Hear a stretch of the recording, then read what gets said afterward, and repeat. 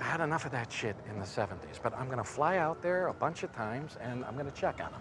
Would you just make sure that everything goes smooth, please? Of course. I've got enough bad press with Tipper Gore and the PMRC on my hands. I know. I can put printed bungee stickers on every record. Getting ready to get out of here, guys. Excuse me, what's going on? Easy. Right? What do you have in that bag?